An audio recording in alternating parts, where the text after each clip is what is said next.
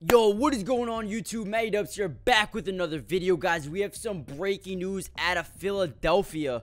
The Eagles are signing former Brown Greedy Williams. He also played at LSU, probably where you remember him most. And I'm not going to lie, guys.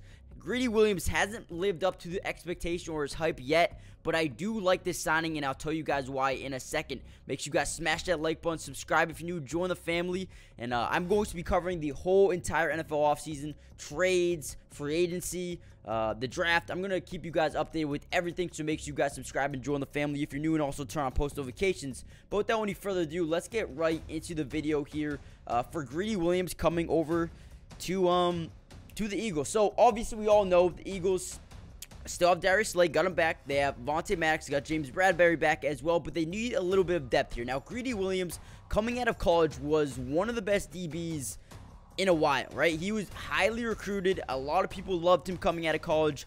His only, bad thing about him was he wasn't the greatest tackler, but covering, dude, he could do everything.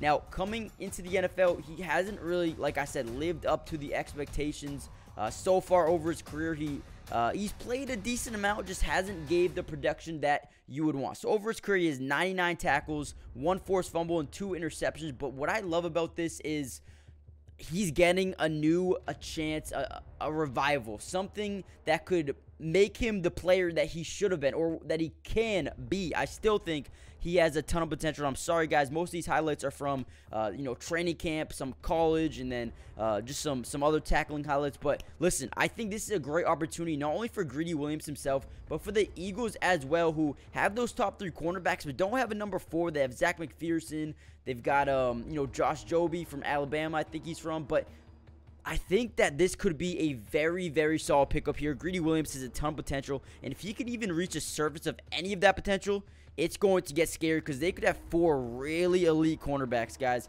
Hit that like button, subscribe if you're new. Let me know how you guys feel about this signing. I know it's not crazy, but let me know what you guys think, and I'll see you guys on the next video. Peace.